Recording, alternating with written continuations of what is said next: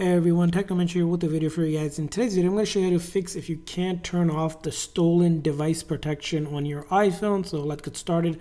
So the very first thing you want to do is go into your setting on your iPhone, and then you're going to want to go to screen time right here. In the screen time section where there's a restriction, if you have one, you're going to see it. But if you don't have it on, you can skip this part. But basically in the content and privacy setting, there's a passcode and Face ID one. You're going to make sure this is allowed and not don't allow, which will prevent or from turning it off. So we're going to do that, or you can simply turn this off just to be safe.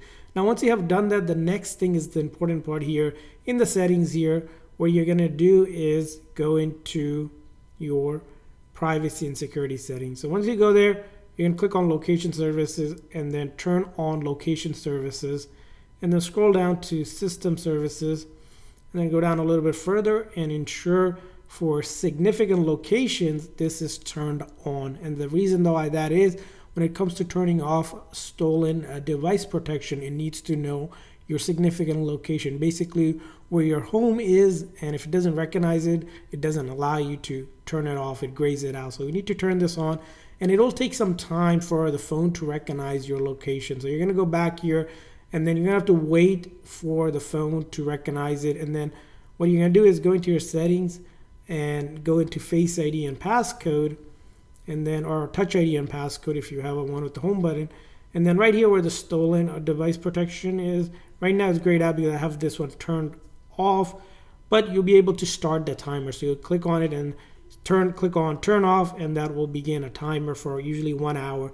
Now the other thing is to keep a track of your time. You can set maybe an alarm or something, but a minute before it, get your phone in your hand and wait for a notification to pop up that will say that your pretty much stolen device protection is off, or that timer is off. It's ready to be able to turn off, and you click on it, it'll pop up to this, and you quickly want to go ahead and turn it off, and that's how you'll be able to turn it off. Now if you follow these steps and you still aren't able to do it, the next thing you want to consider is updating the phone software. And that's because there are some versions of iOS 17 we've seen where there was a bug where you simply couldn't turn it off. So in order to do that, of course, go into your settings, go to general, software update your phone first. Now you don't have to update to, let's say, iOS 18. If you're on 17, you can still stay on 17, and if you want, you can update to iOS 18.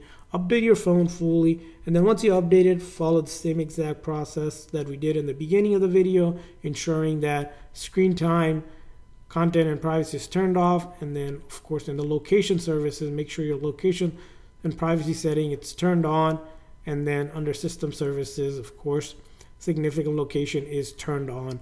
And the last thing you also want to ensure is that you don't have any VPN setting on. That's going to be key as well. VPN messes with the location on your phone, which can also interfere with Apple not recognizing your location. So in your settings, go to general, and then where it says VPN device management, if you have a VPN, you'll know it. You'll be able to toggle it off during this duration of that process before you even maybe start to get that start delay timer that will start. So turn off VPN and go through this process.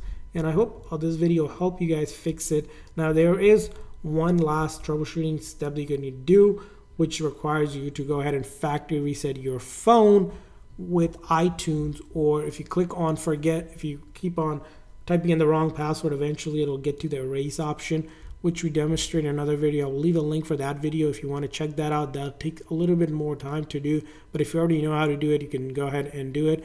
That's going to be another way to do it, where you reset the device, then it'll lock to your Apple ID, you'll sign into your Apple ID and restore your phone from it, and that will turn off your stolen device as well. But for that one, you also have to make sure that you have the Apple ID for your phone.